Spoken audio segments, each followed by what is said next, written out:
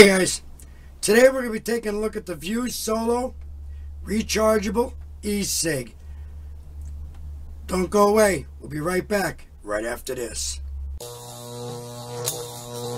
Hey guys, today we're taking a look at the Vuse Solo Rechargeable e-cig. You can get these at most of your corner stores. Very reasonably priced. I think it was like $9.99 I paid for this one. So I'm gonna crack it open and heard so much about them. Let's see what see what it does. So it comes in a nice plastic case, like so. And it's even sealed on the side.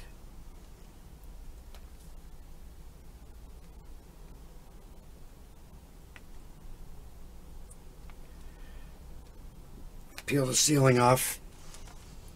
Open her up. Oh, nice. First, right on top, you got your e-cig, and then you got your instruction booklet here. It's all your instructions. And your charger. Now, the charger for this, you put it in your USB port of your computer, or if you have a USB plug to plug into your wall, that'll work fine too. So, according to instructions, I went online, it's already got a charge on it. So, I'm going to open it up here. There we go. If I can get it out. There we go. Nice.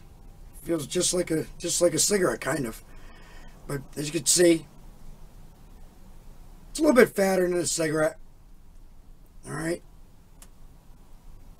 What you do now, the cartridge itself, your nicotine cartridge, this is menthol. This is your battery here. Okay? And this is your nicotine cartridge, which just pops right off like so. And this is your battery. Now, to charge the battery, take the charger and just push it right in. It goes right in. And then you just insert that into your computer. Like I said, if you have a plug with a USB. The light will flash red for 2 seconds when the battery is getting low. The white light flashes for 2 seconds when the cartridge is getting low. And it'll glow white on the end when the charging is fully complete. So, I haven't had a chance to use this, but what I'm going to do is we'll take a couple puffs of it now, see how she vapes, and I'll use it for maybe a week or two, and I'll come back and I'll do a follow-up video on it. So I'm going to take the charger off, set it there, and I will take and put the cartridge back on. Now, you don't have to, there's no power button. All you do is just smoke it like a cigarette. Just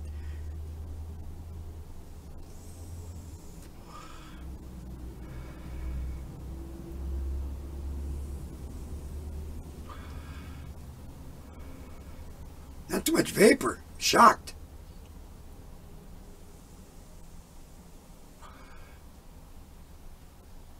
Oh, there it goes. A couple puffs. I can taste the menthol, though. It tastes just like a menthol cigarette, believe it or not. So, I give it a thumbs up. Pretty good. I'm going to vape on it for, like I said, maybe about a week.